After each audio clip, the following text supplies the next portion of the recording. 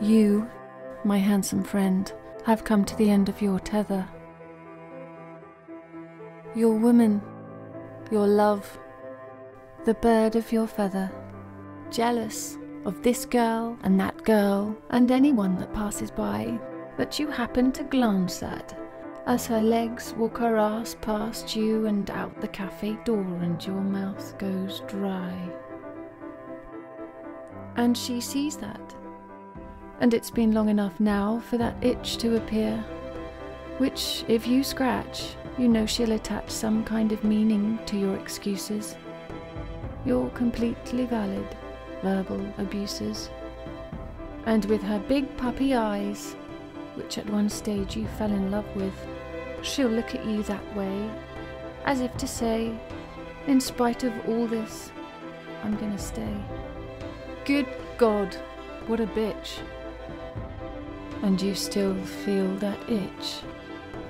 Well, girls like me, you busy bee, who walk through cafe doors, of course we're yours. Why not? Because what we want, you've got.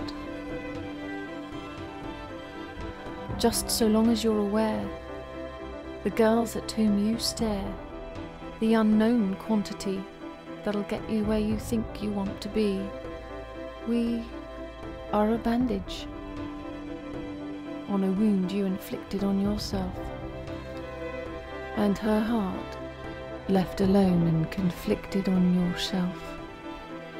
You, my handsome friend, your life could be perfect right to the end. But if you don't see it now, you will always be hungry and broken somehow.